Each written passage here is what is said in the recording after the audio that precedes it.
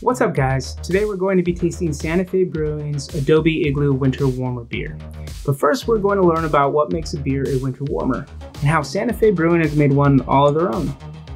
Let's get to it. A winter warmer is not really a specific style, so much just a reference to beers made within the season. Basically a stronger, sweeter, darker beer made to help deal with the chill of winter. We now know that using alcohol just to feel warm is not actually a good thing, so, don't chug a beer and expect it to just be warm. We'll do another video on why that's the case. Anyway, over time, adjuncts like cinnamon, apples, basically anything that adds those winter flavors were added to some of the winter ales to add that warmth feeling. Some of the original winter ales that didn't use hops would also be warmed using the fire to add to that warmth feeling. As hops began to be introduced to these beers, adding heat was removed from the experience as it degrades the hops and makes it taste pretty awful. So if you get a winter warmer with any IBU rating, don't try warming it up. Now, we know the history of winter warmers, so let's look at the Adobe Igloo. Santa Fe describes the Adobe Igloo as a beer from New Mexico with the flavor of New Mexico inside a can that's inspired by New Mexico. Like a tamale inside an enchilada, concealed in a burrito. It's also the most unique spin on a winter warmer you'll have all season. With subtle additions of cocoa nibs and red chile, it's New Mexico in liquid form. Awesome. So let's go over the anatomy of this beer. First off, we have the basics. Water, fermentable sugars, and yeast. The winter warmer is comprised of a big malt presence, an amber to dark color. It's about 5.5 to 8% ABV, and it can be spiced via cinnamon, nutmeg, ginger, or hops, or nothing at all. Now let's see what makes the Santa Fe Adobe Igloo all its own. It's full-bodied, has a deep red color, 6% ABV, has 18 IBUs, and is brewed with cocoa nibs and New Mexican red chile. So let's pour this thing.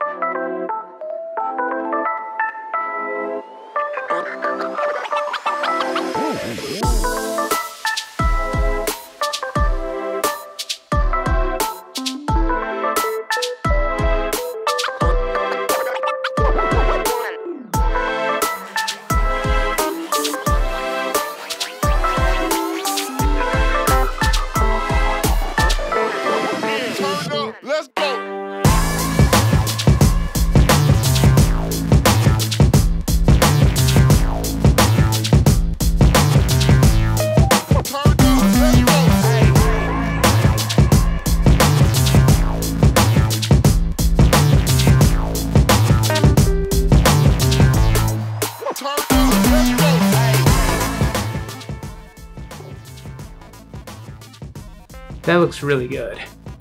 It is that deep, dark red. Brown almost, but not quite. Almost there. It's got this definitely smells like a winter ale. Get a lot of that cocoa in the nose. Not really any of that red chile. I grew up with that stuff, so I'm pretty sure I could catch it if I could on the nose, but if it's there, it's so subtle I don't really recognize it, which I'm okay with. I don't want it to be overpowering. They did mention that it's subtle flavor adds, so I'm okay with that, but I think it does add to the cocoa in some way or form. I just don't know how to say it. It's hard to capture. Alright, so let's go in for a sip.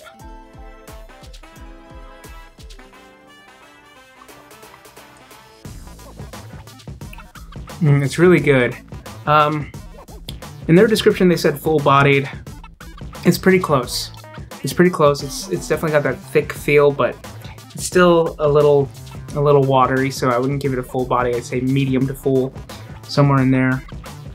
But the flavor is really good. You get that malt, you get that malty flavor from it. So a hint of sweetness, but not too sweet.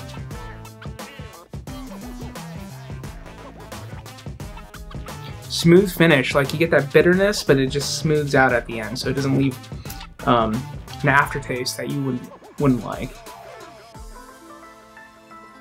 You get that bite, definitely that bite at the end of the red chile. I'm going to assume, since the IBUs aren't too high, getting that spice from that. It's really subtle. It's really nice, very crushable. I feel like I could drink 2 to 3 of these in an hour, which is probably not a good idea. Very smooth. Very crushable. I'm not going to lie, this beer is pretty good. It's great. I would say even. It's just so easy to drink, very enjoyable. Definitely get that warm feeling from a winter warmer without being too much, being overbearing. I say you should definitely try this beer. It's only $7.99 a 6-pack, so you don't have to worry if you don't like it. Give it to your friends, whatever. You didn't spend that much on it, but I think you will enjoy it, and then be kind of bummed you didn't get 2 6-packs at that price. Yeah, $7.99 at Total Wine. Very enjoyable. Okay, so let's go ahead and rate it on Untappd.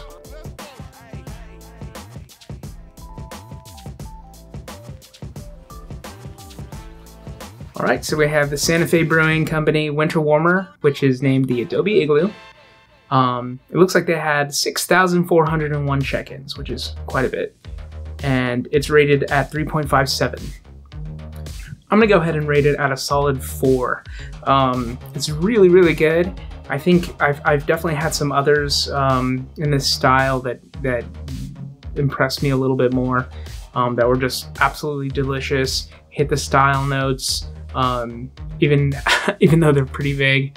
And I think that a 4 is valuable though, because also you're paying only $7.99 for it.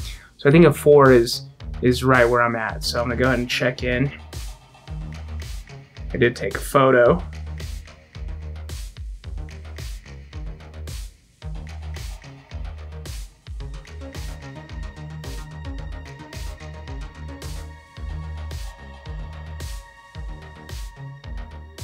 Add it in a can.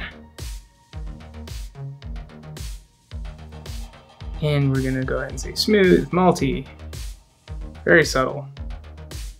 Not really sweet, not really light. All right, let's check that in. All right, last but not least, let's talk about this can. This can is pretty cool. I love it because it looks like a sweater with a New Mexican Southwestern style. I wouldn't say Southwestern so much as New Mexican. If you've ever been in that area, especially Santa Fe, you would see this particular style more often. And it looks like a sweater, which is pretty cool for a winter warmer. That totally makes sense. I think it's cool. You'll definitely notice this on the shelves. And I never say buy a beer based on the look of its can. It's kind of like judging a book by its cover. Sometimes you win, sometimes you lose. In this case, if you see this beer, I think you're gonna win. I think you should try it. It's really good. And there we go. I hope you enjoyed this video and that you learned a lot about winter warmer beers. And hopefully you'll want to try the Santa Fe Brewing Adobe Igloo. I know you will not be disappointed. Cheers.